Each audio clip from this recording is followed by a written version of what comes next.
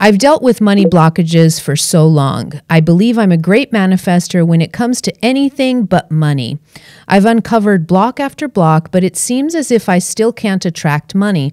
Any help on getting rid of blockages would be appreciated. So when it comes to manifestation, especially when it comes to manifestation of money, there's so much has been said and rehashed about the law of attraction, about energy blocks having to do with the manifestation of money, that a lot of times I feel like this topic is a little bit polluted. The energy is polluted around it. So there's a really important concept and understanding of manifesting anything that I think is worth noticing here, because when I read a question like this, when somebody sends in a question that has this kind of energy, I can spot right away that there's a tremendous identification with money. So there's a lot of scarcity, there's a lot of fear, there's a lot of energy being dedicated to the theme of money, to the topic of money. And the more that you have an identification with something, the more you're channeling energy, but the more focused the energy gets and the more constricted it gets. That's the word. The energy gets constricted when you focus too much on a specific topic. So that's an important thing to start with when answering this question. Of course, some people will then say, you know, how can I not focus on money? How can I take my attention away from it if I'm not making enough money or I'm having difficulty paying my bills? So money is sort of on the top of my mind because I really need money. And so there's this kind of, there's this wheel going on, there's this spiral going on of trying to not focus too much on a specific topic, because when you do that, you constrict the energy too much. But at the same time, if you really need something, then how do you focus your attention away from it? So I understand that this can be a hard balance. I had to go through this kind of in a very, very deep way also. So there were phases after my spiritual awakening where I lost everything, like everything, $0 in my bank account. I completely lost everything. This is when I was shifting careers. I was going through really big difficulties in my spiritual awakening, and I lost everything from a material perspective. And I remember in those times when I had nothing, it was hard to not be afraid, to not be in that scarcity mindset and that scarcity vibration. But an interesting thing started to happen, and this is something that I talk about a lot when it comes to manifestation. One of them is for you to realize that you're not manifesting anything by yourself. So you're never manifesting anything by yourself. Just by really understanding this, it takes the pressure off of you, because a lot of times we're under so much pressure to do something, to manifest something. And it's because we're in this ego trap that we think we're doing everything by ourselves. So we're not. You never manifest anything.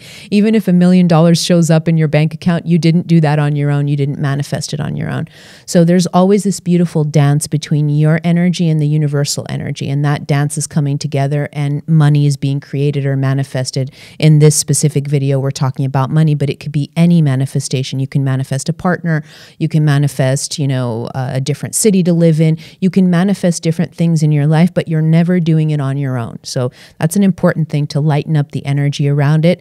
When you open up the energy and you realize that you're not doing this on your own, there's another important aspect that comes in that people rarely like to talk about, and it's called divine timing.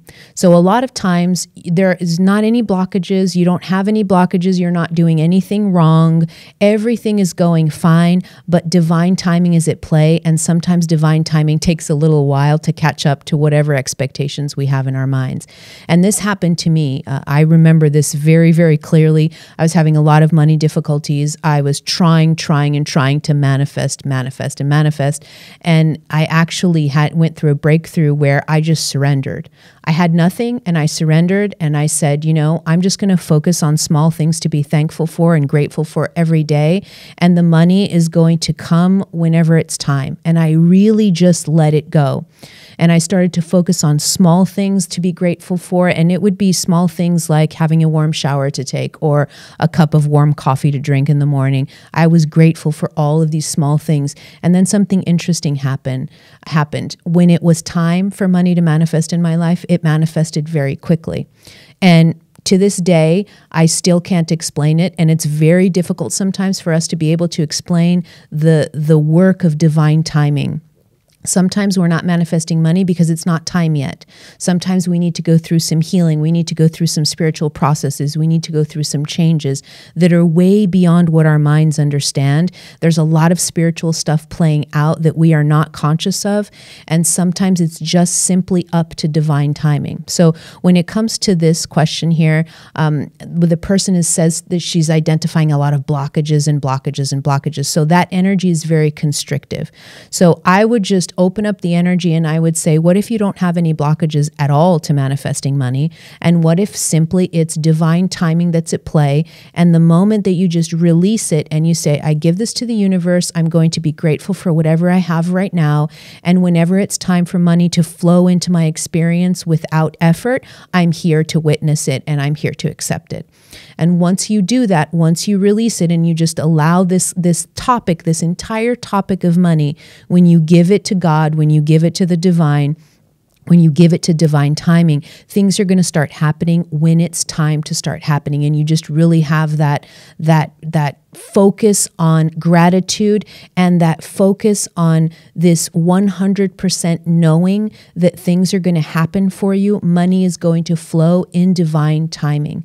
This is very liberating to do that because it takes a huge responsibility off of your shoulders of thinking that you're manifesting money all by yourself. It takes a huge responsibility off of your shoulders, and it also takes a lot of criticism and judgment out of the equation, because a lot of times there's a lot of criticism and judgment when we supposedly can't manifest something. We start to feel like failures, like there's something wrong with us, like we have all kinds of blockages, as this person said in her question, but maybe there aren't any blockages at all. So I invite people who feel like they have money blockages, I invite them to start thinking of their situation instead of thinking it as, I have all these money blockages that I need to get rid of in order to welcome money. Maybe just start saying to yourselves, I don't have any money blockages. Maybe it's just divine timing that's at play, and I'm going to remain open, and I'm going to remain in a state of gratitude. And when it's time for money to flow into my experience, it will. I hope this helps.